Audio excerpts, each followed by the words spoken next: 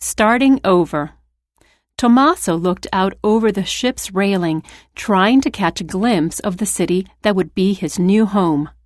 After 2 weeks at sea, he and his parents had finally reached America. During the voyage, everyone was talking about what happened last month. The Titanic, which was supposed to be an unsinkable ship, had hit an iceberg and gone down. Luckily, the ship Tommaso and his family were traveling on had made the voyage successfully. Tommaso and his parents were coming to America in search of opportunity.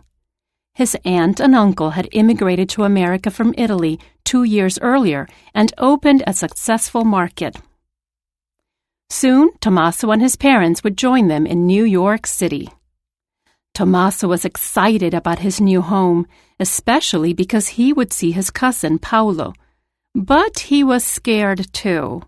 He didn't speak English, he was already homesick for his village, and he missed the field where he and Paolo used to play You Can't Catch Me, a game they had invented.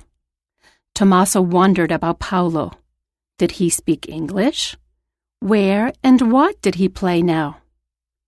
As his family made their way through the city, Tommaso marveled at how busy and loud New York was.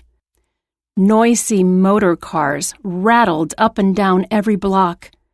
Horse-drawn carriages clattered and bounced over the cobblestone streets, and men called out as they peddled food from large carts. It was like nothing he had ever experienced. Finally, they arrived at their new home.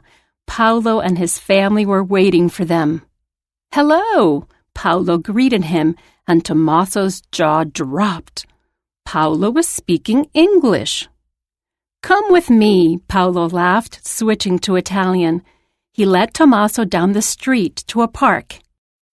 "I know how you feel," said Paolo, "because I felt the same way when I first arrived. You think you'll never fit in here, but you will. When I feel homesick, I come to this park.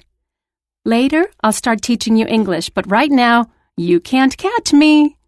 Tommaso grinned and began chasing Paolo. America was already starting to feel like home.